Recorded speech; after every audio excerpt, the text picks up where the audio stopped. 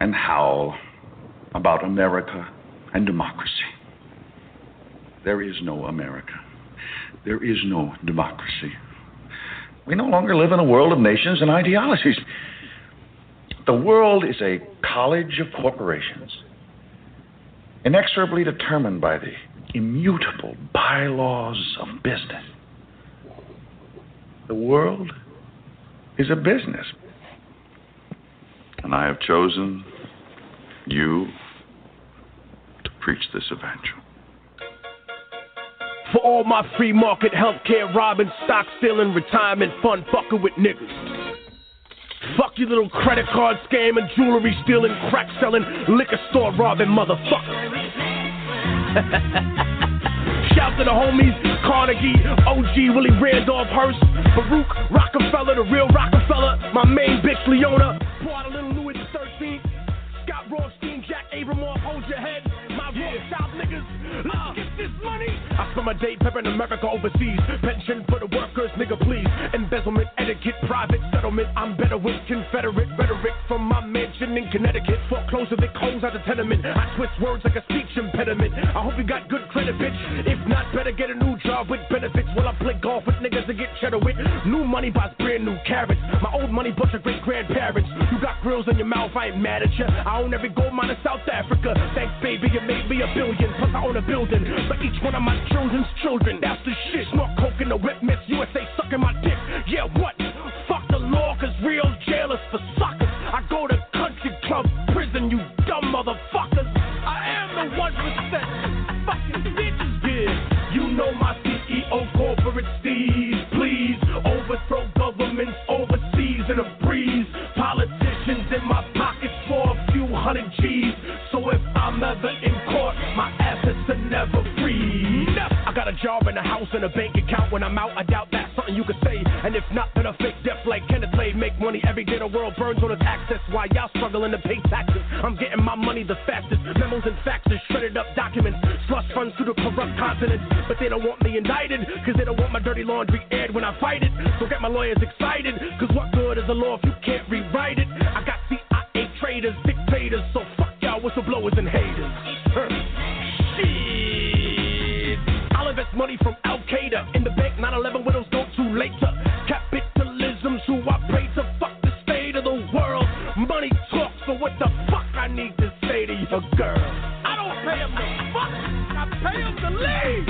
You know my CEO corporate steez, greed, I treat countries like the IMF, down on your knees, real gangsters run the world, fuck what you believe, I cut down the forest while y'all niggas burning some trees, I get your family murdered for a couple of G's, cause your working class money ain't fucking with me, you think rappers are rich cause of songs you heard, my labels make some money, and have it rap the fucking word, y'all in the ocean coasting with the sails out, hey America thanks for the bailouts, I made off at the Banco Ambrosiano, got away scot-free like El Vaticano, activists get mad at me cause I'm a tax-free charity, 80% to the staff and company and 20% to the homeless and hungry, the country gotta pay the Fed Reserve, kick back to the banksters, haven't you learned? You protest cops and patrols on the street, but I bought City Hall so I own the police, email, Facebook, and the shit you tweet, or the phone company so I heard you speaking, my suggestion is no correction, no election, sex with no affection, no invention to benefit the world, a man will exist till I got the money in my hand, World Bank,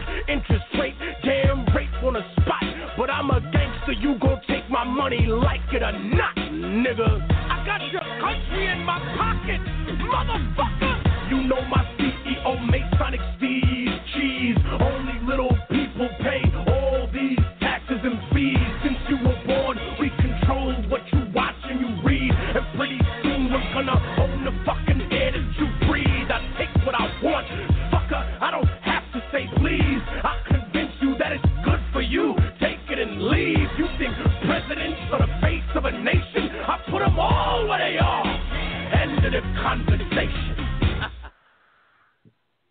All right. Hello. Seth, you there? Yeah, what's up? Not much. Had to start us off with a little Immortal Technique. That song is called Rich Man's World off the Martyr album. Album was actually released in 2011, but it rings true today, considering things going on in the world and America. How's it going across the pond there? Huh? Yeah, pretty good, man. The weather's okay. Not crazy too much going on over here. They still focusing on the Brexit business and European politics and stuff. But society as a whole is cool. A lot of black writers coming through with some new stuff, and I think you could say the conscious woke community is strong. Europe and the UK, and lots of connections to the African heritage.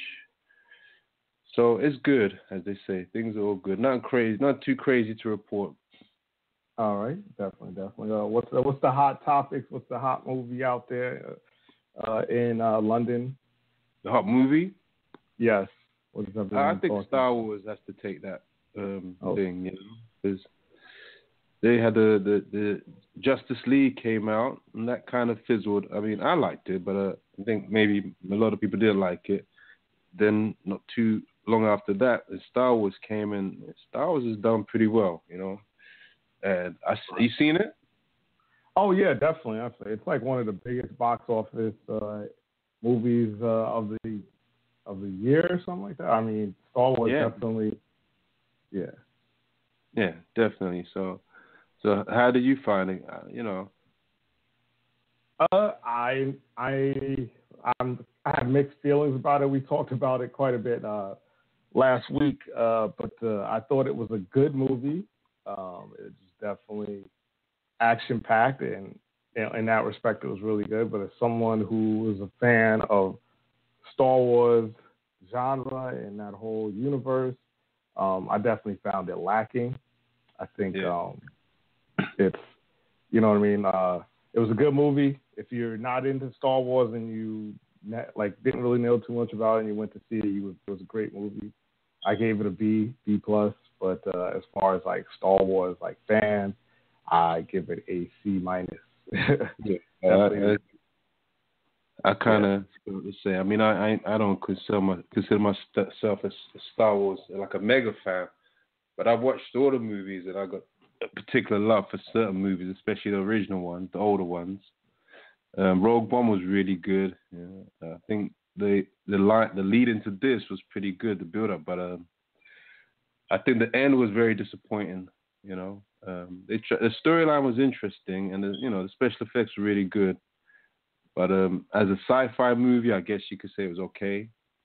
But they kind of fizzled out at the end. There's a great big build-up, and then kind of fizzled out. So I mean, maybe they're just doing it so they can hopefully rerun it again and do another version of Star Wars. So keep the money flowing, as they say. Right. I mean, man, it's made over $900 million so far.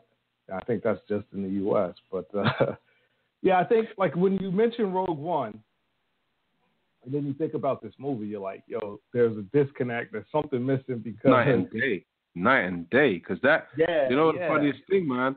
After the CGI mess they made with a lot of the last Star Wars movies, you kind of felt maybe it's a franchise on its knees, or then Rogue One. And what's the other one that had the Rogue One? What was the other one? There was just two movies before this. Huh? I only know Star Wars, Rogue One, and then what is it? The Force Awakens and the Rogue One. That's the one. Force Awakens. They weren't too bad, and that really kind of made me think, So leading into this with Skywalker and all these things, I was thinking, man, they're gonna really, bring it like a crescendo, like the big finale kind of thing. Right. Wasn't to be, it wasn't to be. And I don't know if it's because of the big build up, but it just felt like night and day, like the way they dropped the, Rogue One and the Force Awakens. Yeah, there was some new stuff they dropped in there. Some good, interesting new stuff. A new generation. But that's about the most decent thing I think that's out there right now. Yeah, I mean, I definitely have no expectations for the next one. So, I mean, I think in that respect, that's a good thing because I don't think, like I said, I have no expectations for the next one. I'll check it out just to watch watch it culminate and see how they finish it up or whatever. Obviously, they'll probably try and extend it. But you also mentioned Justice League. And then there's also Thor Ragnarok out there. So, I mean, we hadn't been on in a while, so we didn't really get to touch on Thor Ragnarok or Justice League. Well, to be fair, I think last year we did the reviews at the end of the year. I mean, we're not too far from the end of the Gregorian calendar anyway for 2016. So we, I think it's valid to do, some reviews of what we thought were good this year, because there was quite a lot of movies actually. We had quite a lot of movies. Get Out was this year, and that to me, at the time there was a lot of noise around it, but I think that was quite a groundbreaking movie. Oh yeah, I definitely think Get Out was groundbreaking. Which was Keenan. That's Peele. right. So Keenan Peele, he definitely broke out. That movie surprised a lot of people. We still live in a world of stereotypes and black people can't do this, or those types of movies won't work. And I think he proved with the Get Out that, black people can write horror, and which is a dumb, stereotype anyway, and that we will support it. But I think that Get Out movie definitely was groundbreaking. It was great on a lot of different levels. That's right, and I think what impressed me was it was so well put together and so well accepted. You don't usually have the two. I mean, my wife and myself, we was watching a couple of movies today. Some I think there's a movie called No Regrets. A few movies we was watching, and prominent black actors and actresses they used to see on the big screen, etc. Doing these movies, obviously to keep keep the food on the table, to keep their craft up, right? Right. But Get Out was kind of a movie that you could easily have seen as a straight to DVD type of movie. It wouldn't have looked out of place as a Mm-hmm. movie that you rent or catch on Netflix, or you know what I mean? But actually, it came mainstream and was well received, and I think they said he made I don't know if it was 100 million in total or 100 million on the first weekend. One of the two. I think 100 million on the first weekend, and that's quite an impressive buzz, for such a movie. And I think what was so interesting was that it was a thoughtful movie. It was a movie that I think everybody pretty much can relate to in some aspect of it, even whether you're on the whichever side of the fence you're sitting on. There's a story in there that you can relate to in some of that movie. But yeah, I was kind of pleased because it opens the doors for people like Deniran, who makes movies for a certain type of mindset. You don't have to totally be Hollywoodified to put those kind of movies out. Right, definitely. And I applaud them for that. And you have the Oscars coming up, and was Get Out nominated? I don't even know. I think they put it in the category of comedy. No, it was actually nominated for Best Picture. Yeah, but isn't that I heard something through one of the forums I read it, something that's under the category of comedy or satire or some crap like that. No, it's up for Best Picture against Call Me by Your Name, Dunkirk, The Florida Project, Get Out, Lady Bird, The Post, Shape of Water, and 3 Billion Outside Ebbing, Missouri. I don't know, but it's up for Best Picture. So I think that shows a hell of a lot that Jordan Peele. Jordan Peele is nominated on his first foray into feature films for Best Picture. You know what I mean? That'd be good to see how he does. I mean, Oscars don't really make much difference to your craft, but let's see if he gets that, the nod. Yeah, I definitely think it'll help him going forward in making other movies, and it'll, I guess, lend credibility to anything he chooses to put out. But I don't think especially in the black community, I think we've been scoring so many times or the indigenous community. I think we've been scoring so many times by the Oscars, and in the previous years there were so many issues with it. It's good to see that that they're actually up for awards, including Best Writing, Original Screenplay, Film Editing, You know what I mean? So I think that's good, and it's a good sign. So let me tell you. I mean, I'm fortunate enough to have a list in front of me. So I'm sure you got your list somewhere. So I'm not gonna do no top 10, top 5, none of that, crap. But I'm gonna give the movies I watched this year and really enjoyed, or really thought was something memorable. So obviously, Get Out, Wonder Woman. I know you have your thoughts on that, but I actually was surprised by how well that was put together, especially. Thor, I enjoyed, but I know many people feel that was the best Thor, but I kind of like the first and second more. I felt they tried to do too much of the Guardian of the Galaxy type of thing with this one. Justice League, I guess I'm just a comic head. I don't know. I don't get the heat. I don't get the hate. I just liked it, man. Aquaman. Justice League? Yeah, man. I went and saw it, man. So when it first came out, I was hyped. I was a fan. To have Cyborg, Flash, Batman, Aquaman on the screen, I was just happy. I know when you compare it to Marvel stuff, then it might come unstuck. But I guess as a fan of Justice League, I was pleased. I mean, I would have loved to see Green Lantern. I thought Superman was a bit crazy. Some of the CGI was a bit off, but I wasn't one of the haters. Put it that way. War of the Planet of the Apes, I was quite surprised, quite pleased, man. I enjoyed that movie. Obviously, Guardians 2. Logan, crazy film this year. Crazy film. Really pleased they finally put it together for the man. That's one of my favorite characters ever in comic land. We had Spider-Man Homecoming. That was all right. It was good. It was entertaining. Alien, Covenant, crazy film. Would like to hear your thoughts on that if you caught it. Detroit, that's a good, could have been done better, but, good movie. Shout out to my kids, Lego, Batman movie. They love it to death, so I can't complain. Kong Skull Island, I was one of the best King Kong movies I saw, personally. I really enjoyed that. And that's kind of me, man, for the year. I don't, I saw a lot of movies, but a lot of them didn't make that impression on me, man. So, what about you, man? What did you see and review? Yeah, I mean, there were a lot of good movies in 2017. And, just like the Oscars, I think a lot of people's opinions are shaped by what they saw last. You know what I mean? Yeah. So that is, so unfortunately, a lot of movies, lose out because of, and like we forget about those movies because it's like, oh, what did I last see? What's next? Yeah. Yeah. Man, for me, I really like. There's a one that you didn't mention that I think definitely should have been is one of my top movies of 2017. That's Valerian, the City of a Thousand Planets. Like, that movie. What?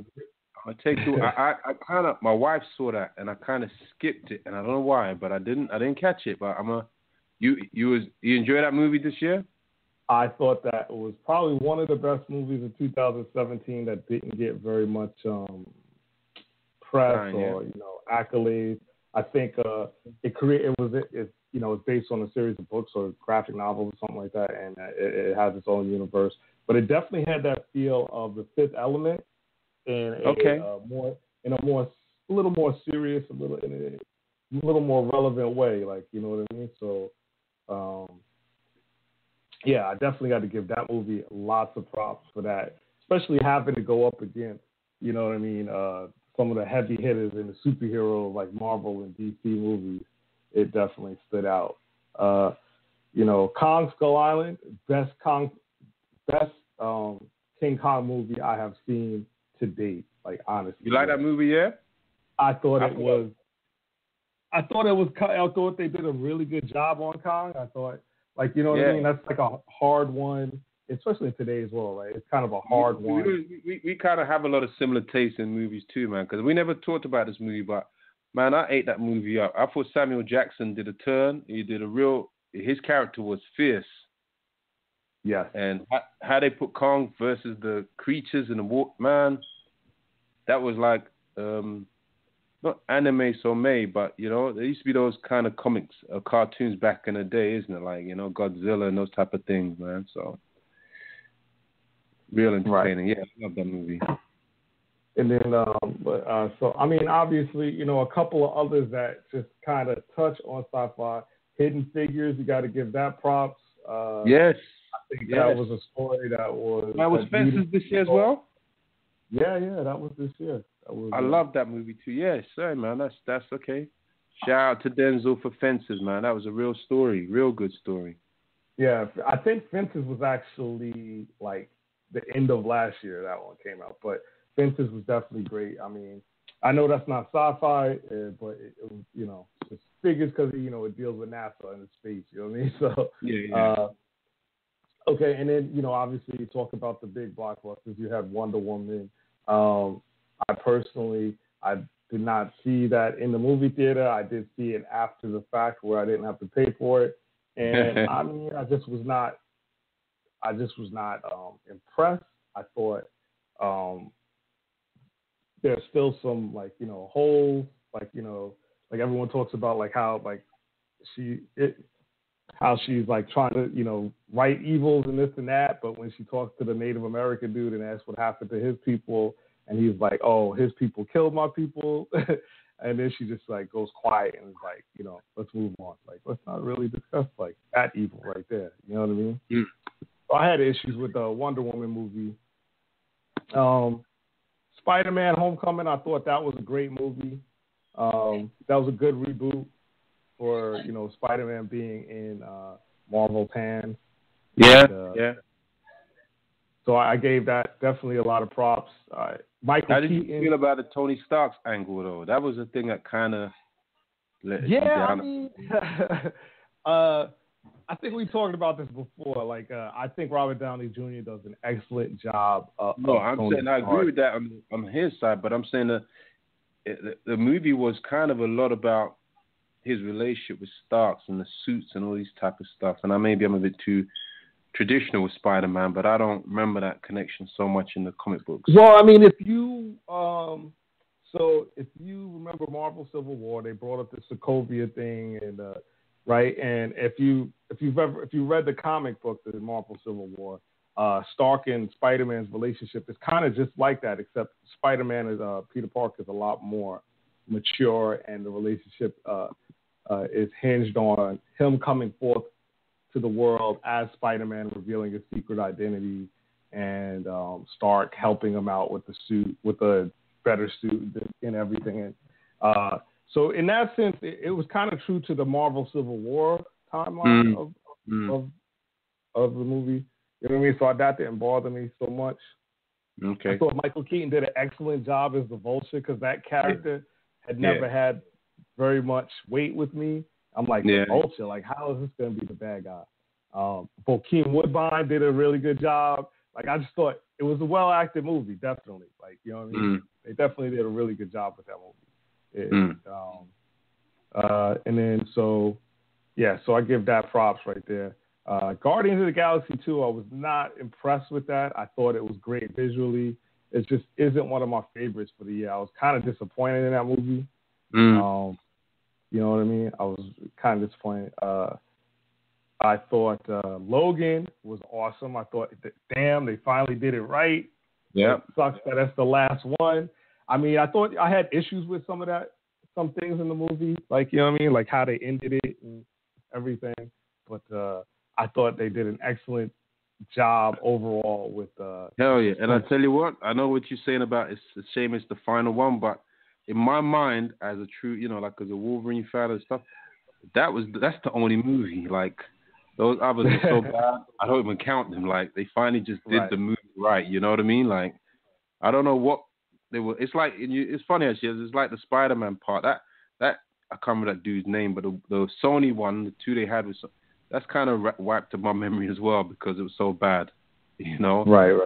I can only just about take the what's that young I can't remember that guy's name, but that the first three that was done with that I forget his name. Tobey Maguire, that's it. He did the three. Oh, those are definitely wiped. I think of the other dude more than I think of like Tobey Maguire, like the newer ones. the Sony ones. You like those better than the Tobey Maguire ones? No. The Tobey Maguire, like the first one was good because like you know what I mean. Oh, like you finally seen it like done well on the screen, but like the others were not. I don't consider those movies. Like we'll leave that as a draw because. But I think the Homecoming is the better of all of them anyway so far. So good. And then I mean Justice League. I did see that. Like again, I didn't go. I saw it. You know what I mean? I didn't go pay money to see it. I saw it after the fact. I thought it was a decent story. I thought, man, I really like Ben Affleck as Batman. I know, right? He's not bad. Yeah, he does the job. I think he does the job really well. I like the movie. I think that it suffered from them not being like Marvel, but they don't need to be like Marvel. But I think it suffered from the fact that if you weren't a true comic head, you would probably think that movie was boring. Like you would be like, oh, what is all this? It's taking too long to do anything. But like they did a good job of laying out who everyone was and where they came from and connecting them, and the action was good. So I like Justice League. I don't think it's like in my tops for the year, but it definitely redeemed itself from the Superman versus Batman. Oh yeah, hell yeah. Like, you know what I mean? Your mother's name is Martha. My mother's name is Martha. Like, come on, man. Like, yeah, I think it was the Justice League definitely watchable. I wouldn't rewatch, but it kind of reminds of the new post Dark Knight DC world where everything is kind of like the Superman reboots and stuff. They're all kind of passable. They're not, you know, nothing I'm thinking about buying add to my DVD collection, but it's watchable first time. You know, it's decent. Did you? I've never checked. You an Alien fan? Did you watch Alien Covenant? I didn't watch Alien Covenant. I heard too many bad things about it, and I like the original Alien. You know what I mean? I like a few of the Alien movies. There's a couple that I like. You know what I mean? And like I think it was the one with Winona Ryder. I like that one. I like the original one. But like I'm not a big like Alien vs Predator. I like that first one. But I'm not a big Alien fan. So and then the last one they did. Yeah. Now I was gonna say like me neither. But I'm kind of I guess from the whole sci-fi space cadet kind of mindset I know of. Do you know what I mean? I know the theories, the concepts. And it was what I was intrigued about with the reboot, not the reboot, but a continuation, I guess. Or what is it supposed to be? A prequel, actually, isn't it? It's all supposed to be how it takes place after that last one with Charlize Theron, where she ran in a straight line and there's like this thing rolling and roll over. But I'm saying is that all of this is supposed to be before the first one in 79 or 76, whatever it was. All of this is the prequel. This is the build-up. This is how they came into being.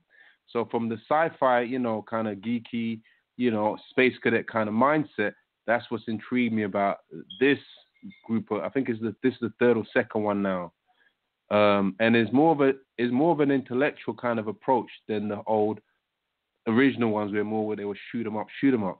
So that's what's intrigued me with this one. So the storyline can be sometimes a bit sterile, but it's one of those ones. I think the previous one when they had the creators in there.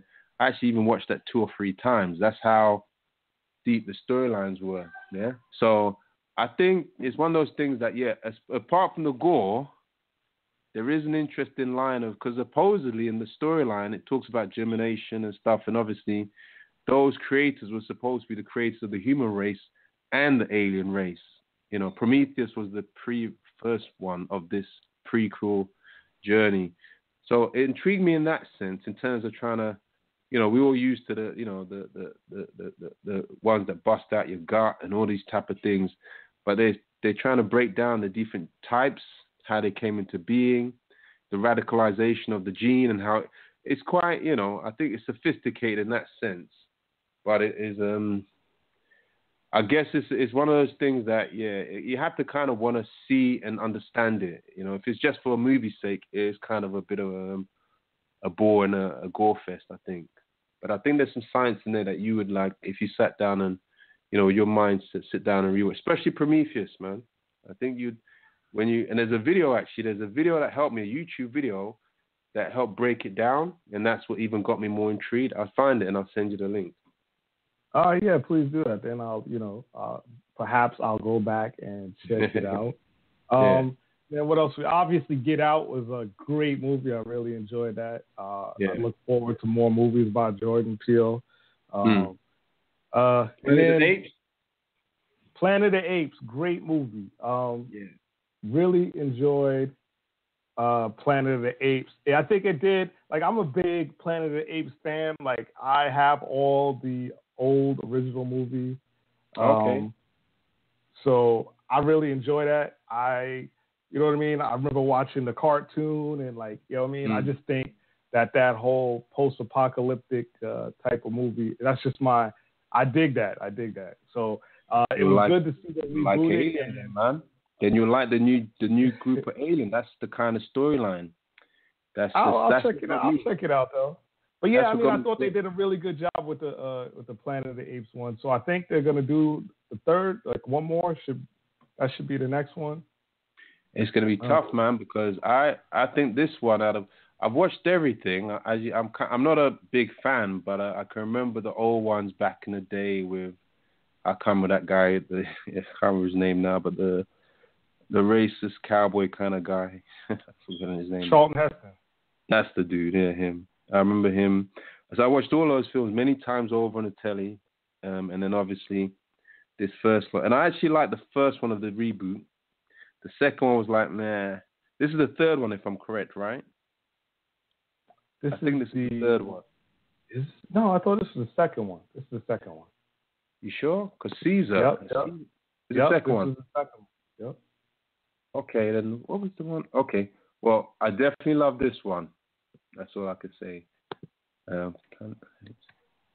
Definitely love this one. Hopefully the next one, it can build up on it, man. Yeah. And then so let me see, what else do I have as a top one? I have a couple of more that did not get mentioned. Just to say, this is Thor the Ragnarok. Thor Ragnarok. This is the third one. Sheldon, just to say, this is the third one. The Rise was the first one, 2011. It was The Dawn was the second one, 2014. Really? Yeah. Okay. Rise of the Planet of the Apes 2. I think that was the one I was feeling, and then I think Dawn was the one I didn't feel anyway, and then there's War. I can't remember the difference between the first and second one, but there was three, yeah. Okay, yeah. Then maybe that was it. I thought it was good. It was good. And the next one I was going to talk about was Thor Ragnarok. I really enjoyed that film. I thought it was really good. I mean, like I said, if you read the comics, and it's not definitely like straight line to the comic universe, but it's definitely similar. I thought they did a great job of the comedic input, and everyone wants to see a Hulk movie. They're like, no, we're not making a Hulk movie. But this was like the most Hulk you're going to get outside of a Hulk movie. You know what I mean? Yeah. I thought it was badass. Like, I thought they did a really good job with that. Let me ask you that. What did you think of Ed Norton's Hulk then? Oh, I thought they did Ed Norton dirty. I thought Ed Norton was a great, you know what I'm saying? He was a great David Banner, you know what I mean? Bruce Banner. He was a great Bruce Banner. And I thought he would have been excellent as the Hulk in the Marvel Universe. But I thought also he would have totally upstaged Robert Downey Jr. So you can't have such a great actor. And then, Robert Downey Jr. does a great job as Tony Stark. But it just wouldn't work having them on screen like that, because the focus would be on Ed Norton all the time because he's such a better actor. You know what I mean? He could act his ass off. He's a great actor. Agreed totally, man. So I think that's why they actually X'd him out of it. But like I said, I thought Thor Ragnarok was great. They mixed, you ever read Planet Hulk? And they mixed Planet Hulk with Thor, and that was a really good job of doing that. I thought it was really good. I thought, the fact that they had a lot of space stuff in the Guardians at the end, I think that plays true to the Marvel Universe, because you have levels of the Marvel Universe, right? So we watch, you have Luke Cage and Daredevil. They're the street level type of. Well, Luke Cage could be more than that, but the way they play them up is, Jessica Jones, Daredevil. They're the street level Marvel universe, and then you have, the next level is like the Avengers. You know what I mean? And then that's like your global level, right? And then you have what you have in the Marvel universe. You have your cosmic level, which is Guardians of the Galaxy, and then you also have your celestial level, which is like Thanos and Galactus. You know what I'm saying? Yeah. That's your celestial level. And the Watchers and all of that. And I thought they did a good job of intertwining all of those into their movie universe. You know what I'm saying? Because now you have a lot of speculation out there. When the trailer for Marvel Infinity Wars, Avengers Infinity Wars comes out, they're like, oh, is that lady who played Hela in Thor Ragnarok, is that the death that Thanos is in love with? You know what I'm saying? Because, you know what I mean, if you know anything about Thanos' character, the whole Infinity thing is he's in love with death. And so Lady Death, right? Yeah. So people were like, yo, I think the girl from Thor Ragnarok, that Hela, the goddess, she's the goddess of death. And so, that lends into some speculation, whatever. But I thought Thor Ragnarok was a great movie.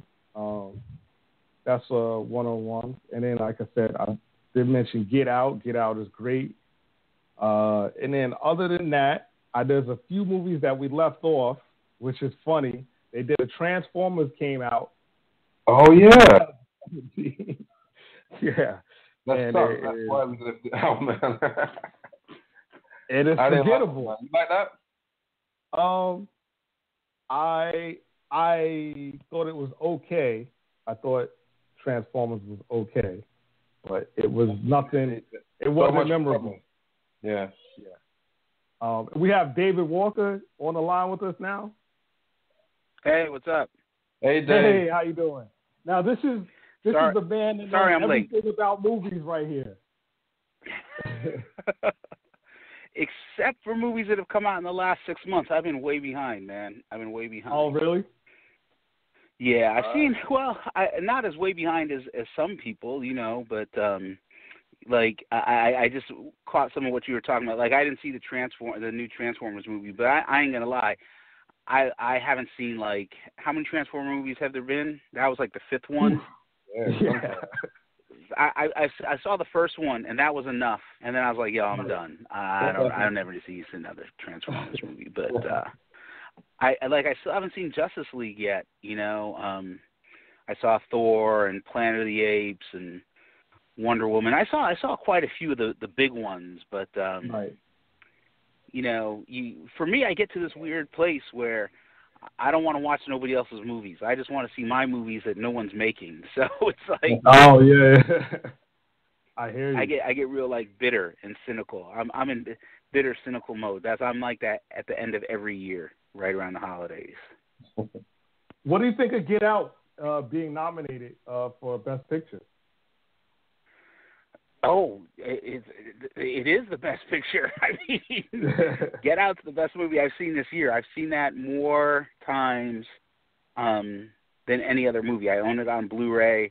I just watched it like 2 weeks ago again. I've probably seen it 7 or 8 times so far this year, and I just study it. It's the one movie I've seen this year that is closest to the sort of movie I wish I could get to make, and at some point I'm hoping I'll get to make at some point. But yeah, I love that movie. I absolutely loved it. Yeah, I thought it was really good, definitely. What do you think of that movie? Because we was talking about the significance of, as you said, it's the kind of idyllic movie, really, because it captures everything. It tells the story from a really black perspective, but it captures all the audiences. I mean, it's so historical in one way, and it made so much money, in another way. So, what do you think of that? It was. Oh, go on. No, I'm saying, what do you think of the significance of that? Because obviously, hopefully, it will open doors for similar type of movies to be well received. Well, that's where I get cynical, right? Because every few years, some movie will come along. None of them have been as good as Get Out, but there'll always be some sort of black film or film that's marketed towards a black audience that does better than anybody expected and makes a lot of money, and the conversation is always, oh, this is the new hope, A couple of years ago it was Straight Outta Compton, but I remember going back to like House Party or New Jack City or The Last Dragon. So like this conversation happens every few years. Something comes along and does really, really well, and everyone's like, oh, this is it. And then, no, it's not. I mean, it's with everything that's been going on in the entertainment business this last several months, like, with Harvey Weinstein and Kevin Spacey and all these, predominantly it's mostly white guys who are just getting busted for the stuff they've been doing for years, right? Right.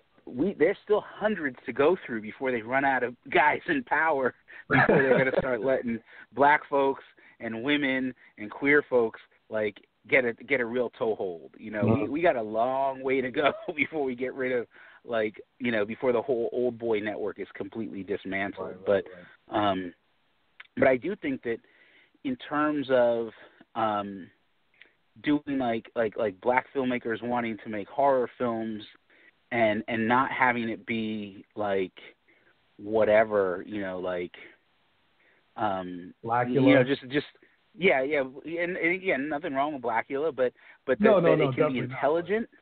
Yeah. And that's the thing about Get Out is like it's dope, but it's just there's a level of intelligence there that we don't necessarily get in movies like, say, Soul Plane or something like that, Right.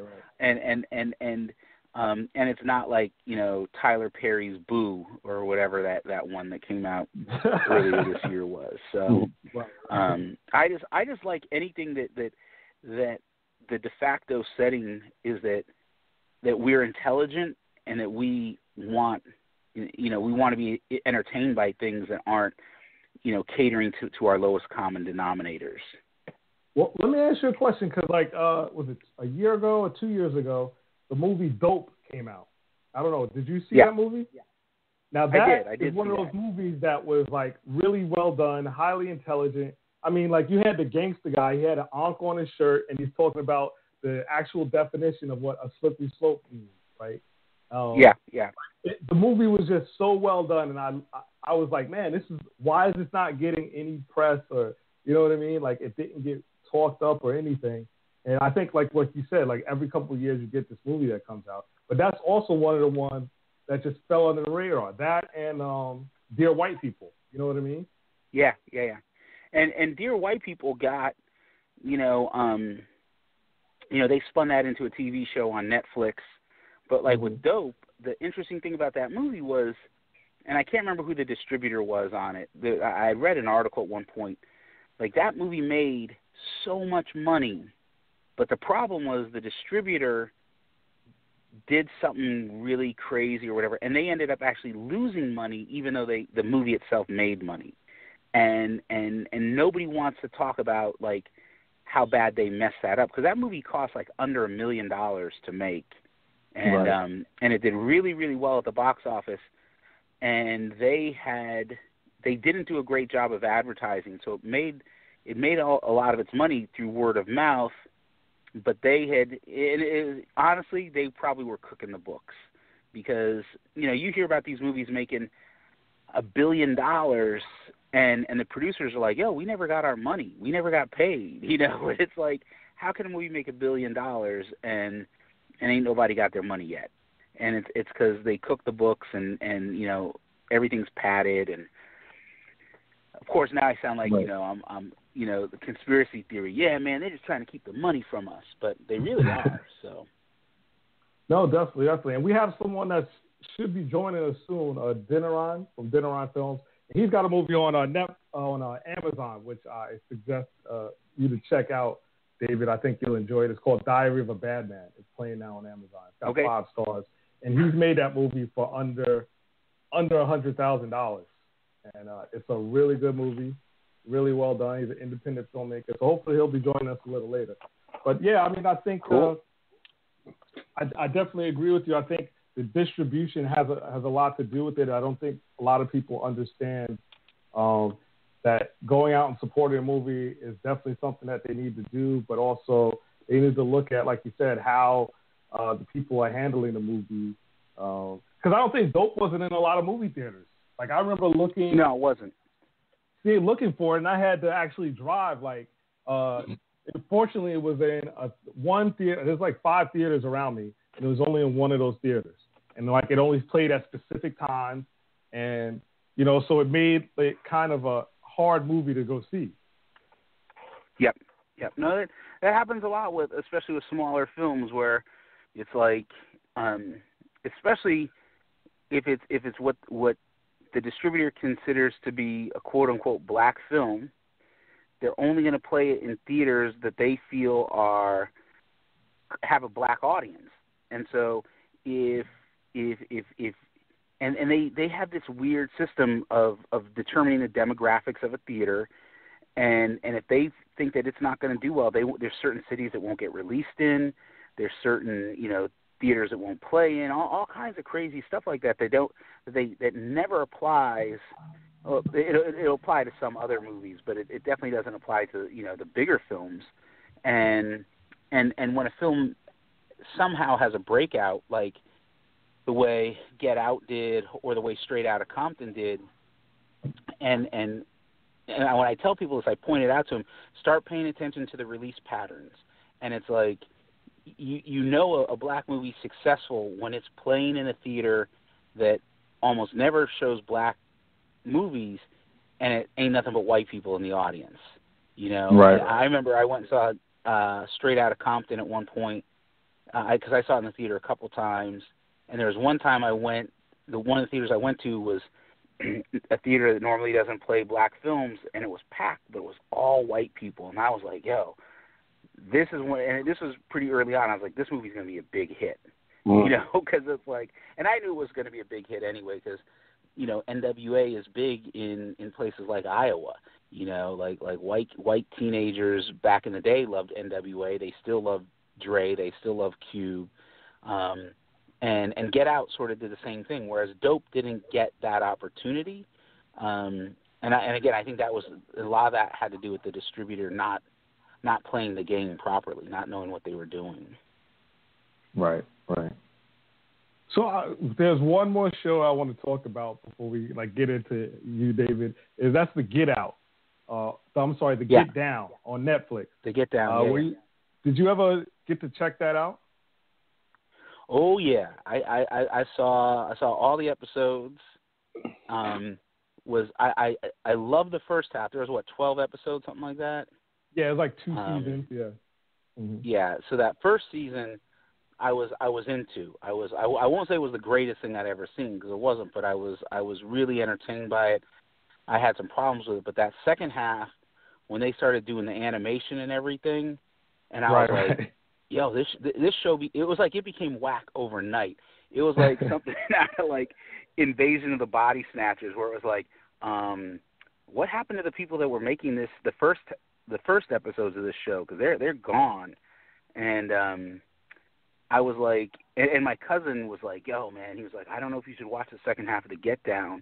And I was like, no, I'm going to watch it. And he was like, okay, well, the first 2 or 3 episodes of the second season aren't that good. He said, but it redeems itself in the end. And I called him up and cussed him out, because I was like, yo, it didn't redeem nothing at the end. I was like, it wasn't as bad as watching Iron Fist, mind you, but it was up there, Right. And a lot of it was, there was aspects of that show that I loved so much, but there was never a single episode of the Get Down that I loved from start to finish, which is there's some TV shows that I love, like The Wire. I loved, especially the first 4 seasons. There wasn't a bad episode there. The Get Down would have like these brilliant moments, but then there would be these moments that were like, what are they doing here? This is a little whack, and especially the second half. Right.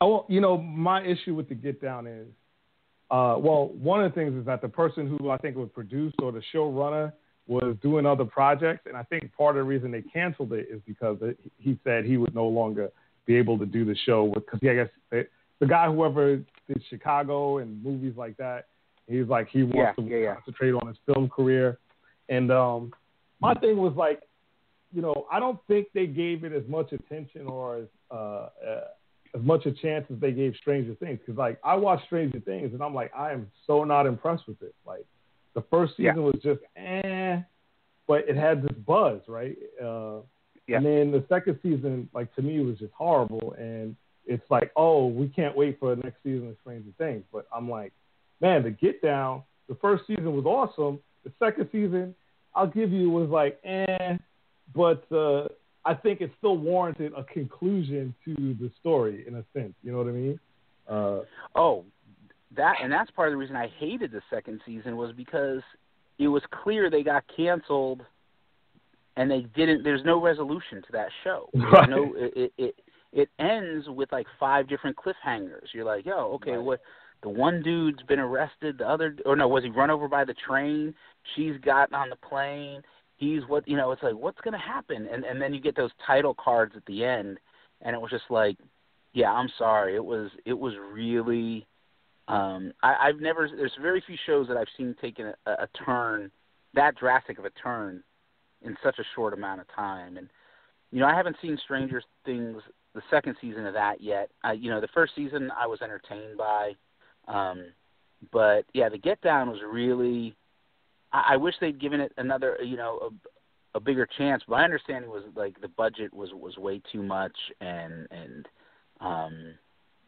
but yeah, the problem was I think that the second half there was just the moment they started doing them animated sequences, I was like, yo, what is this? I was like, oh, they ran out of money or something to do what they needed to do live action. So they were like, they're giving us this cheap ass Fat Albert stuff, and it was just like didn't quite do it for me. Well, did you guys get to see Snowfall, that John Singleton series? Haven't seen that yet. Pretty stylish. I'd recommend that as well. It's based on the story of it's similar to Dope. Isn't it like Freeway Ricky Ross and crack and all that sort of stuff? Basically, the start of the crack epidemic in LA, basically, especially in the context of the impact on black neighborhoods. So it's a TV series similar to The Wire, similar to Dope. It all has similar themes, but it's quite stylish and quite, you know, fascinating. You know how John Singleton does his movies, you know, Boys in the Hood type thing. It's quite good. It's a good movie. I mean, good series to watch. So, you know, I haven't finished the whole lot. My only issue with, like, you know, things like Snowfall is it's like neo-blaxploitation. Like, it's like we're only relegated to you know, oh, we want to do serious drama, then you have to do the crack epidemic. Like, you know what I'm saying? Like, yeah. And that's what I appreciated about Get Out. Like, you know what I'm saying? It's like, why is it that, like, I've never seen crack in my life? Like, you know what I'm saying? Like, so why is that? I think what gave it credibility for me was John Singleton, because I think it's not great. It's not something that you think, oh, wow, but it's one of those things that's worth watching just to see, for the artistry at least. I know what you mean. The subject matters always seems to follow the same themes, but I see him still as quite credible, even though he hasn't done a lot in recent years. I think, No, but I get what you're saying about the what did you say, the neo-blaxploitation. I've been guilty of it in some of my own work, so I can't totally knock it. But I sit there and I'm developing a couple different ideas and trying to break into TV, and like every meeting I have, they're like, oh, what kind of gritty crime stuff can you have? And I'm like, yeah, I want to do like a romantic comedy, man. Let me do some. I'm going back to, like, we haven't done anything like Love Jones in a while, or we haven't done anything like Have Plenty in a while. Like, can't we show something? Like I'm just sort of in a, part of it's the age that I'm at, but it's also part of just the way the world is right now. It's like we could use a little bit of hope. We could use a little bit of positivity in the world right now. We don't necessarily need to see, especially for black folks, see us at our most, dysfunctional. But right. Like I mean, think about it. It was Frank's Place. Like we have a show like that in forever, and like that, I think that is like the most unique show in all of that and What's Happening, the two most unique shows in all of television for me. You know what I'm saying? And Frank's Place, it's not on video, it's not streaming. I mean, there's garbage. I'm pretty sure Three's Company. I'm pretty sure you could stream Three's Company somewhere. Right? Right. You could get every episode of Three's Company. There was barely, I think there was only 12 episodes of Frank's Place. But Frank's Place, A Man Called Hawk with Avery Brooks, there's a couple shows, and then there's the pilots for shows that aired, that never, they aired, but the shows never got picked up. Because back in the 90s, they would do that a lot. They would show the pilot as a made-for-TV movie, and like there's a show called Moe's World, which was Tisha Campbell and the kid. I can't think of his name now. He used to be on the Cosby Show. He played Bud. What was his name? The Dion something. But there was a show called Moe's World, which was like this great pilot that I remember seeing in the 90s, never got picked up. They did people don't remember, they tried to turn I'm Gonna Get You Suck It into a TV series. They did a pilot for that that had Isaac Hayes and had with the exception of Keenen Ivory Wayans, it had the entire cast of I'm Gonna Get You Suck It in it. You can't find any of this stuff. And that that always comes back to what I call the history of our pop culture. A lot of it gets lost. A lot of it just gets forgotten. But I bring up Frank's Place all the time because that was, I think, in the top 5 greatest sitcoms of all time. Yeah, definitely. And then, like I said, I always give props to What's Happening because unlike Good Times, like What's Happening, it was always positive. Like they didn't have a lot of money. But it wasn't them like on welfare or like, you know what I'm saying? The dad was in the picture. The parents were divorced, so you did see the dad, right? You know what I mean? Like the moms worked hard and like all the kids worked hard and they had like a sense of community. No one was on drugs and they was just trying to do the right thing. Like, you know what I'm saying? So I always bring up What's Happening as one of the most prolific shows of its time. You know what I mean? For me, anyway. Nope, I agree. It's a shame that you still see, like, I think of when you mentioned yourself being in the boardroom and like pitching these ideas and is there more of this, I think of like Hollywood Shuffle. And like that movie was made so long ago. So many things are still so true about it. Like man. Oh, it's still relevant. It's still relevant. Yeah. So what have you been up to lately, David? I know like you've been working on Occupy Avengers, Luke Cage, which I think you just said was canceled? Yeah. Occupy Avengers was canceled earlier this year. Luke Cage was canceled. The final issue of Luke Cage comes out in February, so there's 2 more issues of that to go. And then I've written a Planet of the Apes series for Boom. That one drops early January, like I think the first Wednesday in January, I think is when that comes out. And then I'm working for this publisher, Lion Forge, co-writing a book called Superb. Co-writing that with Sheena Howard, and that's, I don't even know what issue of that is out. We just finished writing, I think, issue 8, and so. But that's an ongoing.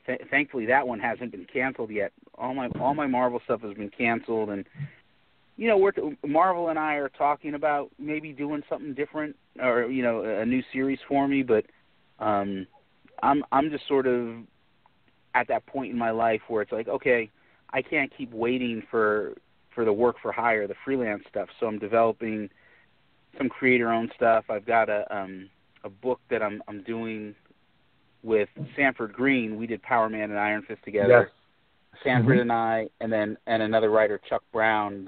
The 3 of us are doing a book over at Image that will be out sometime mid to late 2018, and that's a book called Bitter Root. So I'm keeping busy. I'm hustling. It's like the man said, every day I'm hustling. So, but it's comics. I love the medium of comics. Don't get me wrong. I love the medium, but right. As an industry, the pay isn't as good as it's not, for the most part, it's not enough to sustain you unless you get really, really lucky. And so I'm looking at like, okay, that's why I'm taking meetings with folks down in Hollywood now. It's like, I don't necessarily want to be down in LA, but the pay is better. You sell one script in LA for film or TV, you could live off of that for close to a year. You sell one script to a comic book publisher, and you can't even live off of that for a month.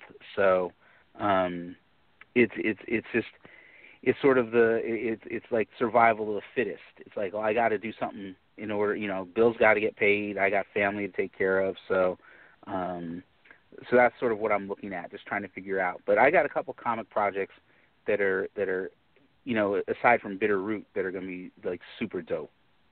Right, and you've already, and we just have another guest on the line right now, Dinaran just joined us. Demaraye. Yeah. Yes. Like Hip Hop Parade. Oh. Yeah. Demaraye. Right. I just want to acknowledge that Demaraye is on the line, who I've known for like over 20 years. Yeah. I still can't seem to pronounce his name properly. Kush. I apologize. Kush, right? Yeah, I call him Kush all the time. But he's on the line. He's an independent filmmaker, David. But yeah, I understand. Like, so you actually started out at, making films and writing of the genre rather than comics, right? Yeah, and I'm going back to that. I'm going back to my roots in 2018 for me. I turned 50 next year, and that's part of the thing is like I've spent enough time doing the corporate stuff, doing that corporate grind, and I'll still keep doing it. But it's like I feel like I got lost a little bit along the way, and I'm not as creatively fulfilled as I want to be, and so I'm going back to my roots and doing the things, telling the sort of stories. And Get Out was one of those movies that was really sort of helpful to me because, Jordan Peele is probably about 10 years younger than I am, and I was like, yo, man, this guy did it. This young blood did it, and I couldn't get it done, and it's like, it's just time to get back to what I want to do, and part of that is films. I want to write another novel. I've written 2 novels now. I need to get another one in under my belt, and it's a lot of it is just, I get tired of talking to people who tell me, they say, oh, well, this is never going to sell, or, black people don't want this. And it's like, what do you know what black people want? You know what I'm saying? It's like we only want, like, we're one monolithic block of people, and again, all we want is what Tyler Perry is offering us. No, we want more than that. So, yeah, so it's all good. It's all good. I just need to refocus and remain positive. That's what we all have to do. And sometimes it's easy to lose focus, and it's easy to get caught up in the negative, to go into the sunken place. Definitely. And Demaraye, as a young filmmaker, you have 2 films under your belt. Can you speak to what David is talking about? Yeah. Say it again. Can you speak to what David is talking about as far as people telling you? I mean, it's basically it's basically we got our stories to tell, and I'm like a go-getter. I don't want to wait for nobody to and like he was saying, like, he doesn't want to wait around for someone to give you the opportunities. Like, really just taking things in your own hands, and just like with the two projects I've done, I just got up and just did them, basically without much help, and but just with the drive and the desire to get a story told, and just like you mentioned with like Get Out, seeing Get Out was a very, very good movie. When I saw Get Out, I said, that's something I would have done. That's like, I looked at that movie and I was like, I would have did something like that, you know. And you know, and I think many of us would do something like that. Like we got so much, because we haven't had the chance to really tell our stories. We have an abundance of work that is just, you know, there's a lot that we have to give that they're not even ready for, that they can't even imagine, you know, because we've been held back for so long, and the narrative was always that people don't want to really see, you know, black films or whatever, and that's a lie, because when we go all over the world, we see our we've influenced the whole world. Even like with something like hip hop. Hip hop is everywhere. You got people rapping in all different languages, French, in Arabic, in Japan. So people do want to see what we have. You know, we're trendsetters. We're the ones that set the trend. You know, so it's that time. It's in the air where more of us need to get our work out there and not just wait around, just do it. And just like the movie I'm doing right now, which is The Making of a Slave, which is the reversal of it's the Willie Lynch story or backdrop, but I have the white slaves, black slave owners, you know, and that's just to take it from a different perspective. And funny enough, I thought a lot of people knew, especially black people. I thought a lot of black people knew about the Willie Lynch. And what I'm finding out is that many of them don't know about Willie Lynch. They don't know about that story, you know. So it's really important to do this movie because it's going to open up a lot of people's eyes, even, you know, regardless of the race. They're just going to open up their eyes on how that Willie Lynch process works and how it's still working today on people, you know, to all different degrees, even Hitler. Right. I think Willie Lynch isn't indicative to like race. I think it plays across it plays across humanity. David, are you familiar with the Willie Lynch syndrome? Oh yeah, Willie Lynch yeah. But going back to what he was just saying, nothing ever surprises me anymore when I find out somebody doesn't know about something. You know, it's like, you know, history. They go out of our way. They go out of their way to not teach us history in school, and not teach us proper history. And so many of us don't have knowledge of self, and knowledge of where we came from and how we got here and why we continue to be stuck in the situations that we're stuck in. And it's like that in and of itself is the battle, because it's not only are you fighting against a system of oppression, but you're fighting against people who have bought into that system of oppression. And you know, it's all the time when, you know, because I talk to black folks all the time, they'll be like, oh yeah, that ain't, you know, oh, that ain't a black movie, or oh man, that's not black music.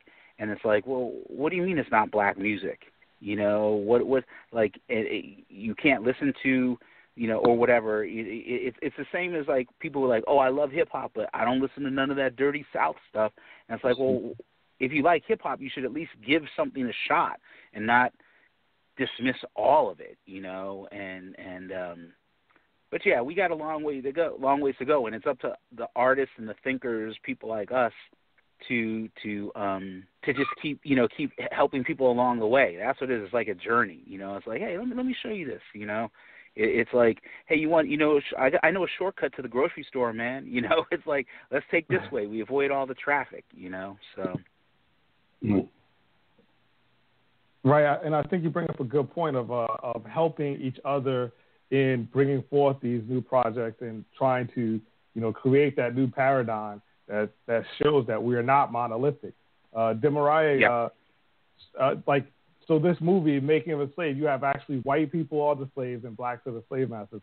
Most people, when they see the trailer, they think this is just kind of like a power trip and reversal of roles, right?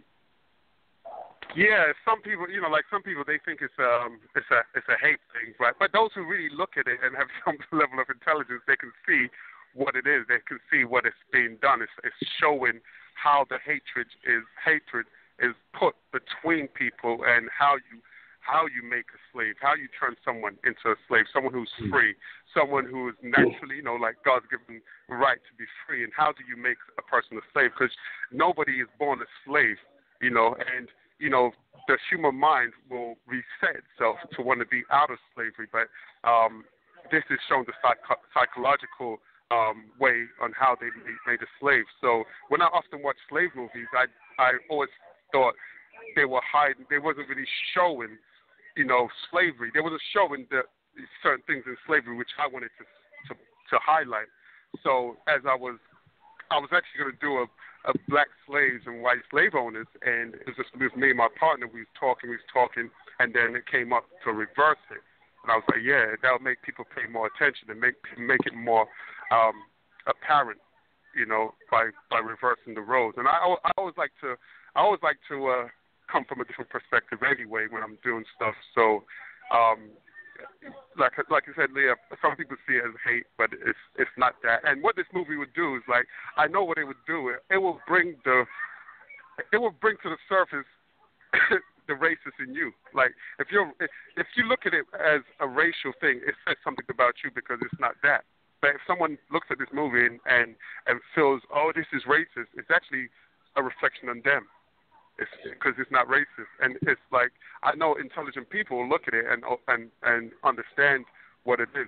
It's like one of my friends. He's a Russian guy, right, from Russia, and he says stupid people won't understand it, but he says unfortunately there's a lot of stupid people in the world. There's more stupid in the world. And I was like, yeah. I said maybe I should do a stupid movie. And he was like, no. He says do the movie because you might help the stupid people become better. Right. But I think, Deborah, I think that you, in your trailer, you got a lot about the term freedom. And I think that's, you got the term freedom in a lot of your trailers. So I think that's a key theme that people are going to, because I'll be honest, when I first saw the trailer, I was trying to do, understand on picking, but as you said, the backdrop of Willie Lynch is very key to all of this.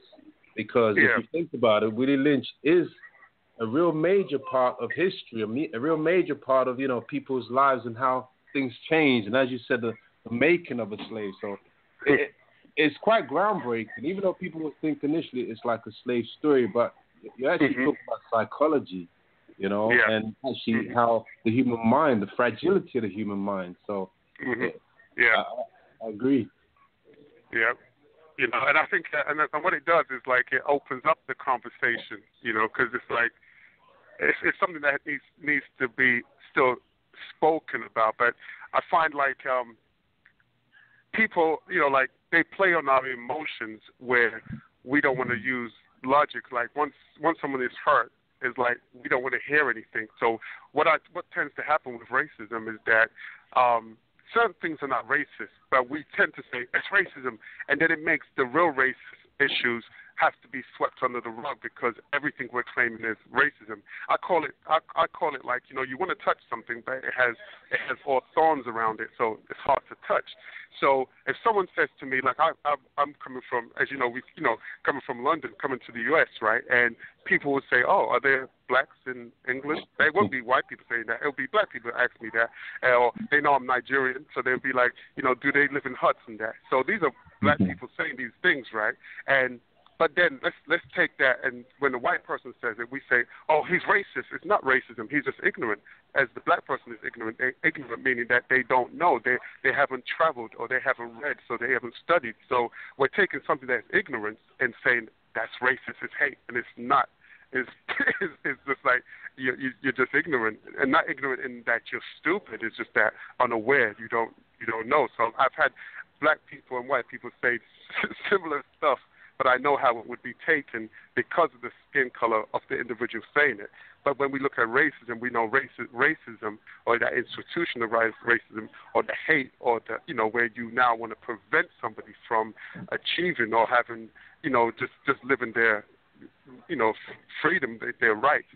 Then that's the racism. That's what we want to stop. We want to stop that type of racism. We want to eliminate that. And it has to start with that conversation. And it's just like Dr. DeGroote says with the post-traumatic slave syndrome, is that not only are blacks suffering from that post-traumatic slave syndrome, but also Caucasians are also suffering from it. Because where's that child that was there with the lynchings in the pictures? There's children. Now those children are traumatized by that, and it's a generational thing it's carried on. It's being carried on, and the system has that, and that institutionalized racism is in the system. And it's funny because doing this movie, it really makes it apparent to me how that Willie Lynch is ingrained in us, and how racism is also ingrained. Because I'm seeing in blacks the Willie Lynch syndrome, because once they see some of them see the trailer, they can't help but to respond with the distrust, and the lack of support, and even to the point where they're afraid, like, what are you doing? Like, they're gonna stop you. They're gonna like they feel we're actually now policing ourselves, where we're not even realizing that we're in a new era where we can do, but we're still using the old mentality to say, I need permission. A lot of times I find that we want permission. Like, who gave you permission? Who said you can do that? Like, how did you do that? How did you get your movie in the theater? Who let you do that? And I'm like, it's crazy, because I'm like, I just went to the movie theater and called them and asked them how much, how do I go about, screening my movie in this movie theater. They see me in AMC Times Square. How did you? And it's just like, and when I'm around, what I notice is that, our training or grooming is very different to white folks, where white folks already, like, when the store is closed, they don't accept that the store is closed. They'd be like, well, there's 5 minutes. Oh, well, can I speak to your manager? But we, on the other hand, we'll just accept and be like, oh, yeah, it's closed. But they push a little further, but it's all dealing with training. And so that generational thing. So even like some Caucasians that don't even realize that they have an element of racism there. It's just because of how they've been brought up. So when it's challenged, then it pops out. Then that ugly monster pops out, and they're not even aware of it. And because the same thing happens with black, but it happens on the reverse with us, where we more submissive. Like, I don't want to make them feel uncomfortable, because I always find that it's black folks that are always trying to prove that they're not racist. Like, I'm not going to try to prove to somebody I'm not racist. You can ask me, and then we have that conversation. But I'm not stepping into the arena and say, hey, I don't want people to think I'm racist. It's like, what? Like, but that's what we tend to do. Well, that's just wasting your time. I mean, obviously, you as a black person, you've already gone through a certain level of, of whatever the systematic oppression. So why is it that I would even need to waste my time with that when I could be using that for better things? I want to ask David real quick. You've worked a lot in film and television and in the comic industry. And you've worked with quite a few people: Reginald Hudlin, Quentin Tarantino. You worked at Marvel and DC. Do you see some of these things that Demarai was talking about playing out? Oh, every day. Every single day. And it's not just like when people, he was just talking about waiting for permission. People like waiting for permission. It's also this, we get questioned as black folks on all kinds of things, like how can we be experts on something, or how can we know enough to do something, or if, in my case, I mean, I just had this the other day, man. Some fool on Twitter, some white dude on Twitter was like, saying that I wasn't black, he was accusing me of being a white dude pretending to be black. I was interviewed on this thing for AMC, the Robert Kirkman's Secret History of Comics, and this dude he attacked me on Twitter, and he was like, you don't have any of the attributes of a real black person. Wow. He was like, you don't look like a black person, and you don't talk like a black person. And I was like, and of all the things that get me, like you can say you can talk about my mother, you can talk about my girlfriend, you can talk about all kinds, but those are the two things, if the two sore spots that are, from my childhood, the two things that really get to me, when you talk about my light skin or the way I talk. I will literally take you outside and beat your ass, right? But it's amazing because I still get this a lot of things where people expect me to ask for permission. People don't accept the fact that I know what I'm talking about. And there's some other things that creep into it too that get really, really frustrating. And one of them is when, and this goes back to a lot of what we're talking about, where it's like, well, I'm trying to write stories about human beings, right? Right. And then I'll get told, by some white folks and sometimes black folks too, where they're like, well, black people don't do this. And it's like, what do you mean black people don't do this? You know what I'm saying? It's like, it's again, there's these notions of, of what it is that we like, and we're only supposed to like certain types of music. We're only supposed to like certain types of films. We're only supposed to. But if that were the case, we'd be in trouble because there's really not enough films to sustain us. There's definitely enough music to sustain us, but the moment you go outside of certain types of music, and I always go back to like when I was in high school. When I was in high school, everybody was listening to Michael Jackson. I'm a little bit older. Thriller was the big album when I was in high school. But the two musicians that I was listening to probably the most in high school were Rick James and Prince. Like no other black folks in my high school were listening to Rick James and Prince. They were all listening to Michael Jackson because that's what everybody was listening to. Michael Jackson and Lionel Richie. And I was like, yo, these Lionel Richie and Michael Jackson, they didn't have enough, they didn't have enough gravitas for me. Right. But then on the flip side, I was also listening to like AC/DC and Judas Priest, and that was because the guys that I would go to the movies with were mostly white guys because we would go see horror movies and stuff like that. And they were these white kids who were metalheads. I'd be hanging out with them. They'd be like, hey, listen to this AC/DC album. I'm like, yeah, okay, I'm feeling it, And again, black folks would look at me like, well, that's not what we're supposed to do. And white folks would look at me like, well, that's not what you're supposed to do. And as I got older, I'm like, I don't care what any of you say. I'm going to be me. And I get into this argument with editors and publishers all the time when they're like, when I'm talking to them and I'm saying, look, you've got me writing this character for you, but I'm telling you this is problematic. And they're like, well, we don't think it is. And I'm like, yeah, it's because you're not a black person. It's like, as a man, I may write something about it. I might write a female character, and I might not realize that I'm being sexist because I don't necessarily, not everything, I'm not coming from a woman's point of view. I don't understand everything about women. It's why I have friends who are women writers who if I'm in question about something, I'll call them up. I'll share that with what I've written. I'll send them a draft. I'll go, what do you think of this?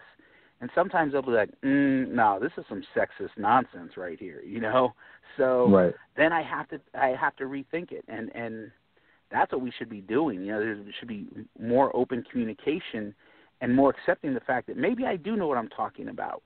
Maybe we're having this all of us are having this conversation about Willie Lynch, right? Which means that we have a better understanding of slavery than a lot of other people do. So if I'm talking to you about slavery and you don't know who Willie Lynch is, whether Willie Lynch was real or not, there's still the theory of Willie Lynch and the Willie Lynch papers. If you don't know what that is, you need to admit that you don't know as much about slavery as you think you know. Exactly. Because it's still part of the slavery narrative. It's still part of the slavery history. Whether or not Willie Lynch was real or not doesn't matter. Right. It's still used to keep people separated and divided based on not just am I black, what level of black I am, but also, if you're black or white. Like Demarais said, the racism, the generational trauma created by slavery affects everyone, not just you don't live in a vacuum. So it doesn't just affect black people. It affects whites as well. I mean, we talked about Demarais talked about us being trendsetters, and you talked about you listening to AC/DC and people thinking it was weird. But, obviously Bad Brains, you know what I mean? That they were a punk group. people thought they were weird, but they were trendsetters. I grew up in a similar situation. The town I went to school in, we listened to Tribe Called Quest. For some of my friends, they listened to Led Zeppelin. But if you look at Led Zeppelin, that's taken directly from the blues. You know what I mean? So that's all it is the blues. Yeah. So, and then people would say, well, why are you listening to Led Zeppelin? I was like, well, have you listened to Muddy Waters? Like, they're basically just kind of ripping Muddy Waters off here. So it's one of those things. It's like, we're not monolithic people. So it's more people stuck in the box and being, adhering to those Willie Lynch theories, that have the most issue with people breaking out of the matrix, as you might say, Yeah, most definitely. Most definitely. Yeah, like you said, that's what I always try to do. My movies is like I like to flip stereotypes and just break people out of their regular way of thinking. It's funny, like you say, with the music, because I worked with a guy. He would dress like a hip hopper, fitted caps. He didn't like hip hop. He listened to heavy metal, and he'll come in, and every time he walks through the door, he'd be like, doing the guitar sound, and the white guy looked at him. He says, aren't you supposed to be listening to hip hop, or And it's just like people trapped in just one way of thinking, and because it's like if you like music, like I know that I can listen to music from any genre, and I will find something that I would like. Like I might not be a heavy metal head, but I know I've heard heavy metal songs that I like. Right. So it's like I feel you definitely on that. So real quick, Mariah, I want to ask you. Aside from your project that you're working on now, The Making of Slave, you have a movie on Amazon called Diary of a Bad Man, and you always talk about flipping the script and putting some sort of knowledge into your movie. Can you tell us about Diary of a Bad Man? Diary of a Bad Man was another way of flipping it, where I always saw like gangster movies. Yeah, and I enjoy gangster movies, and I saw that whenever most of the black gangster movies, the gangsters a lot of times didn't have no substance. They didn't have no real cause, and it was always like kind of reckless. But when you looked at like the Godfather movies and stuff, they had a sense of honor, a sense of like purpose, and it was more kind of like acceptable. And I said, you know what, I want to do a gangster movie where I like change that stereotype, where he has a purpose and he's not just, there's a reason. Like no one is a gangster because they want to be a gangster. What is behind him? What's causing him to do what he wants to do? What's that driving force, right? So I took it and I gave him a purpose, and I gave it a different look where they, people saw it and they were like, wow, like you really broke the stereotype, because this gangster he was conscious. He just found himself in a position where this was the best way for him to achieve his goals. And his goals weren't actually selfish. It wasn't about him. It was about his community. It was about the next generation. So I was able to do that, and at the same time also place a black woman in a dominant role, as she was the undercover cop. So I placed her in there because like in most undercover cop movies, you have the cop probably gets addicted to the drugs or something like that. Where this one, it was love. It was the love between a man and a woman. Both wanting the same things, but going about it in two different ways. One legal and one illegal. But in that same movie, the gangster, he was very knowledgeable. He wasn't a dummy. He was well read, and he pointed towards like the Kennedys. The Kennedys, they were criminals who made their way into the White House. So there's certain things I've placed in there to make people just to sit back and think and just look at how society is ran. So and it works. It works. People looked at it and they got it. They understood the message and the purpose. I definitely didn't want to glorify that lifestyle, which I didn't. And Then right on that subject, so is that because obviously there was a lot of success and momentum with Diary of a Bad Man, well received. And I think a lot of your fans and followers and people who admire your work were looking for a second Diary of a Bad Man. But obviously, artistically, you've taken it into a different direction with Let's Make a Slave or Making of a Slave movie. Was there rationale, a reason, or science behind that, or is that in the pipeline too? Yeah, that's in the pipeline. I actually wrote part 2, and we were supposed to actually shoot it this year with June. We were supposed to shoot it, but then just ran into when you get into the business part of this film industry, and then when people want to pump money into stuff, then they want to change your narrative and take away the flavor and then go into a whole different direction. I just wasn't willing to sacrifice what message I was willing that I want to put across to money. So I put it to the side for now, and I'm going to revisit it once I'm in the right position. But the part 2 is way better than part 1 because I've learned and I've grown, and it's a story that I definitely have to tell, which is planned to be shot in Jamaica. Wow.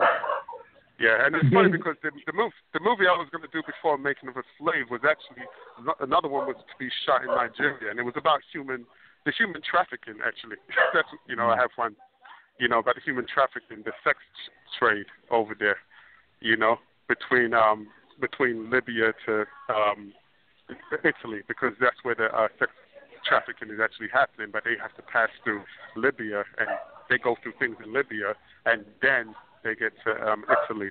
What a lot of people think is that they think that people are like being kidnapped and taken there. Like people are going willingly, because when you're in poverty, your choices, are extreme. So people go there and they know that they go there for sex, to be sex workers. Some boys are taken for manual work, but a large amount of people taken are the women. They go there knowing what they're going to be doing. They just don't know the extent that they will be having sex every day, like multiple times throughout the day. They just don't know that. So when they get there, they see the harsh reality. And but people, they know. So I have that story. I just had to put that on hold. Well, real quick, I just want to point out that there are a lot of people don't realize that there are over 3 million people enslaved today, and most of them are sex workers. Sex trafficking is a very big deal. And people don't realize that. But that plays into the movie that you're doing now, and the fact that the making of a slave. People go into this wilderness as a way out of a life that they think they need to get out of because of certain circumstances. I want to ask David real quick. David, Mariah talked about the reason part 2 of Diver Batman had been made was because people trying to in Hollywood put the money in and try to change the product. You've worked in film and you actually have made films. So can you attest to that and talk about that? People putting their hand in the they're project? always. That's sort of the big issue that I'm having now is like, well, how much do I just want to write stuff and hand it over and let people make it, and then they can mess with it as much as they can? I take the money and run. Or do I try to have my integrity? And right now my integrity wins out every single time, which is why I'm broke and not moving forward. But there's always we've had conversations. There's a film project me and my business partner have been trying to get off the ground for a couple of years, and we've got it set, and we know that we can do this thing for under $10 million, which is like. That's considered a low-budget movie in this day and age.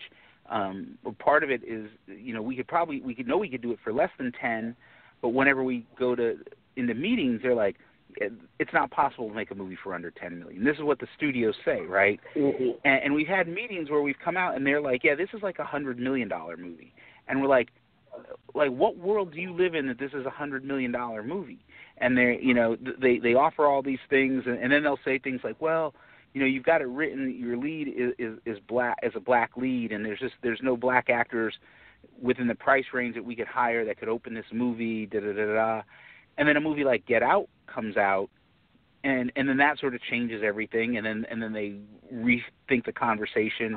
But they, going back to what was said earlier, there's a lot of stupid people in the world, and some of those stupid people are actually in positions of power that have a say over can have a say over your destiny if you're trying to work with them. And sometimes you have to work outside the system, but working outside the system comes with its own hurdles and its own obstacles, and it is what it is. It's never easy, but if it's in your blood, then it's in your blood, and you just got to do it. You just got to keep pushing forward, and you hit these obstacles. Sometimes you get knocked down. Well, you just get back up. You know what I'm saying? And hopefully there's enough time in between rounds for you to catch your breath. So that your legs don't give out under you. In the middle of the fifth round or something like that. So. Definitely. But yeah, I just got to keep going. That's the thing. It's always moving forward. That's my motto. On that as well, that's something you've been talking about. I wouldn't say radical, but I guess different messages in the movies. And you've obviously had a long career making, in the movie industry, writing scripts and things like that, comic books. I guess in that world, that magic world of utopia, if you want, what would be that kind of movie that you wanted to make? Hollywood aside and all the trappings that come along with that. What would you perceive as that story you wanted to tell that you haven't had that chance to yet? Do you have such a story? It's funny. I had a story that was, and this is sort of a cautionary tale. I had a story that was a lot like Get Out.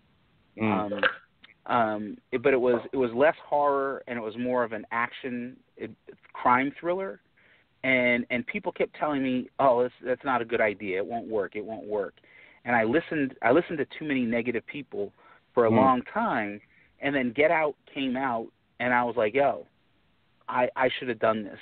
And so this idea that I'd been playing around with really for about almost 10 years, but just never took it that seriously and listened to too many of the negative people. I didn't do it, and now I feel like, well, it's already been done. Maybe 5 years from now, I'm still figuring out the things that I'm working on a couple different projects right now that I can't talk about for various reasons, non-disclosure agreements and stuff like that. But I'd like to do something that just gives people a sense of hope. I love action films. I love horror films. I love all that sort of stuff. But right now, there's so much negative stuff in the world. I'm not joking. I really want to do a romantic comedy. People think that I'm crazy when I say that, but it's like I'm actually developing a romantic comedy that's part sci-fi thriller and romantic comedy. I just saw that movie, The Shape of Water, Guillermo del Toro's movie, and it's nothing like that, but at the same time, it was I was like, oh yeah, you can get away with doing this. You can get away with having the monster fall in love with a woman, and the woman fall in love with the monster, and da-da-da-da, and I was like, oh, okay, this is cool. So I've got this project. I've been developing it as a comic for about 2 years now, and just been trying to find the right artist to draw it, and it's essentially, it's almost like reverse Beauty and the Beast, where instead of it being the man who's a monster, it's the woman who's a monster, and it's about the dude, and about the romance that builds between them, and because when a romantic comedy is good, it's good. I love the old Cary Grant and Katharine Hepburn movies from the 40s and 50s, and from the 80s movies like When Harry Met Sally and stuff like that. So that's kind of what I would like to do, and if it was done as a film, I'd want to cast it unconventionally, because usually, we see romantic comedies, and it's like if it's a black cast, it's always black folks, or if it's white folks, it's always white folks. But it's like, why can't a black person fall in love with someone Asian American, or whatever? It's like, that's what I'd like to see. I'd like to see a little bit more of the universal humanity in it all. Yeah, reflect the reality, the society we live in. That's true. Yeah. So, but I gotta go, guys. I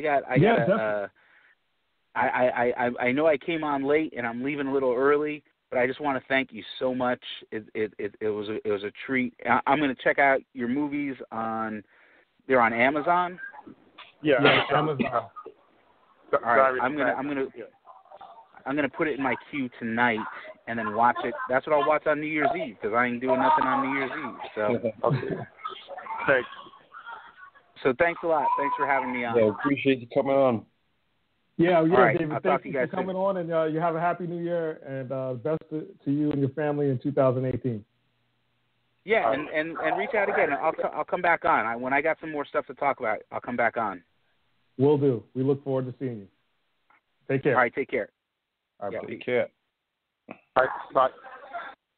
Demaraye, so we want to thank you for being on. Do you have anything else you'd like to discuss before we head on? That's all. Yeah, thanks for having me. The parts that I caught, I enjoyed them very, very informative and motivational. So yeah, real good. Definitely, and we can all go to Indiegogo.com to check out and support The Making of a Slave, and also DinnerandFilms.com, correct? Yeah, that's it. All right. And all right. Seth, do you have anything else you want to say before we head out? Nah, just saying, looking forward to seeing more Demarize projects, and good having you on the show, and good for having David on this great show. Yeah. All right. Definitely. Thank all of you, and thank everyone for listening to Afronauts. We will be back in 2018 with more new shows, and So enjoy the new year, and we'll send you off with some more music from our favorite artist, Moonito. All right? That's right. Peace.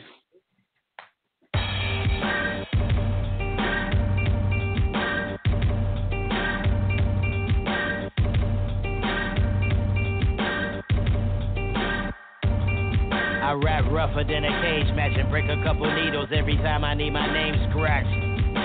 Ain't fucking with you lame cats with no claws, trying to get your paws on the same rats. Steady falling in the same traps, claiming that you ballin', but the truth is where your game lacks. Get fierce as Paul Pierce, and after a few tall beers, I'm all ears. Which are sonically modified for the sole purpose of locating the dopest instrumentals under the earth's surface. Hold the mic just like a serpent while kicking the flow only a genius could interpret. Perfect. Why you struggle just to make the grade and couldn't stay afloat if you were working at the gay parade. My studio got a chambermaid and she bring us brew that we guzzle like it's Gatorade. Then hit the trees like a lumberjack, then rip the mic with the jaws of a thundercat. Hear me roar like Rhino, got a voice that's undeniably maniacal, as well as influential and articulate, certified to crushing the instrumental distributed. I can't be missed, you miscellaneous, hit by the unk and death is instantaneous, and pretty much unpreventable. To me being a whack MC is unforgivable. I won't budge like a Texas judge, make you shoot yourself in the back like a dyslexic thug. Mentally, I am iller than a paranoid, schizophrenic serial killer. With a bowl full of Raisin Bran and an eye patch that I stole from a Raiders fan. I make the band, it don't make me. Every day my rhymes are just like a late fee, leaving you broker than a break beat. Living in a cart that you parked off a State Street. I know every way to freak a flow, and I funk it up into every other speaker blow. Like a trumpet in the orchestra, torture ya as I cast a spell like a sorcerer. Every aggregate is accurate, a master graduate before you got your first bachelorette. There ain't an MC matching it. When you see me, pass the mic, or I'm snatching it. The only bully with a vocab and a tote bag that can hide a giant notepad. If I ain't feeling ya, I'm killing ya. Then sending your crew home with Moonito memorabilia. Autograph and verify for authenticity. My style is a perfect mix of complex simplicity with a touch of serendipity, intermittently until you feeling that it's meant to be. The entity with max density, consistency. Thumbing his nose at the industry deliberately. They done making sure by the government the mic too hot for you to rock without an oven mitt. My poetry is highly coveted.